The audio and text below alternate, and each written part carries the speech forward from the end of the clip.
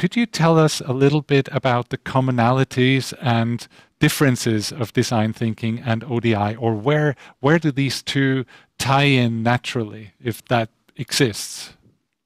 That's a very good question, and it comes very often. I would say both of these frameworks are based on this common understanding of jobs to be done, of that you need to understand what a customer is trying to achieve, and to really immerse into that. It's very often a combined approach.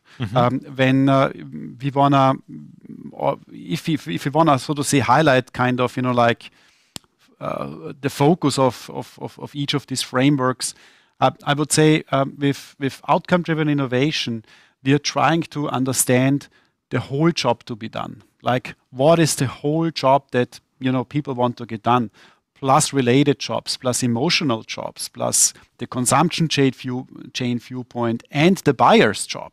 So it's an extremely holistic approach firsthand, and then of course with the quantification approach, with the opportunity landscape, try to understand the hidden opportunities in the market and the hidden segments. So which of these needs is extremely important, not very well served, as a basis for strategic decision making. And then, of course, you need to create a solution.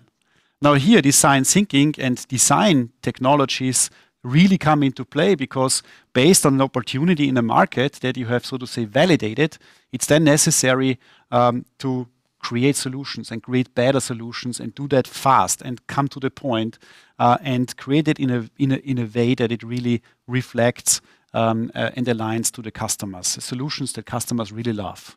And I think design thinking and ODI, and this is a term that was coined by Justin Nakar from Nokia, and he said that this is the yin and yang of innovation.